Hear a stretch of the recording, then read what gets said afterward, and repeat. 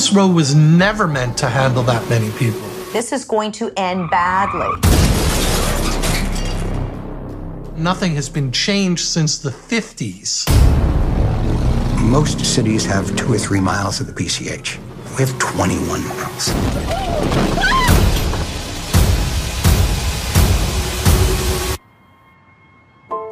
The deadly collision happened just after noon and left 2 people dead and 2 others injured.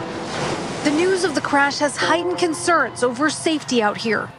I get to where I'm supposed to meet her, which is the corner of Heathercliff and PCH, and I see cars turned over. For a split second, I said to myself, Emily was supposed to be there.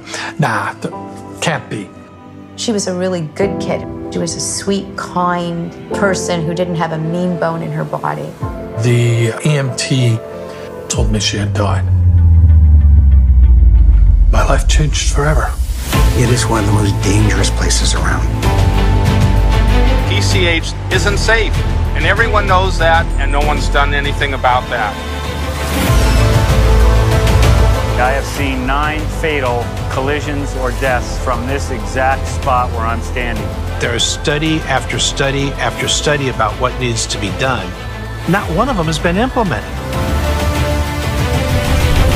Being in this roadway is the single most dangerous thing you're probably going to do.